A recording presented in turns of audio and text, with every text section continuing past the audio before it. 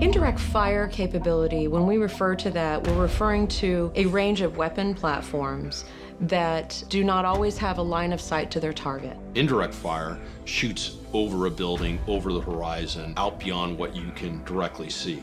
In the real world, they're going to have a lot of other threats that presently are not being replicated on the training battlefield. Something like a mortar, a javelin, a tow, the new X-25 weapon system, a grenade launcher. Anything ranging from 60mm to 155mm projectiles. We're going to leverage commercial products to allow us to bring indirect fire into the training scenario, things that traditionally have not been able to be utilized in training environments. They've been working on this technology for over 10 years, and it just hasn't gotten there yet.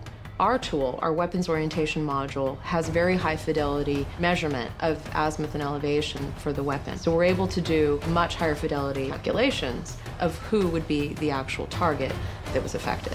Now our troops will be able to train with those weapons the way that they would fight with those weapons normally, to engage the opposition force and have the opposition force engage them with similar type of weapons. Currently, the gunnery teams are not being trained in a live training environment. By including them in the environment, they can be trained from the point of origin to the point of impact, so the point that they pull the trigger to the point that they see an effect downrange. The future of IDF will include the full range of weapon platforms, introducing it into not only the national training centers, but home stations as well. It's very important to try to bring in higher fidelity simulation onto the battlefield so that our warfighters are better prepared to fight and return.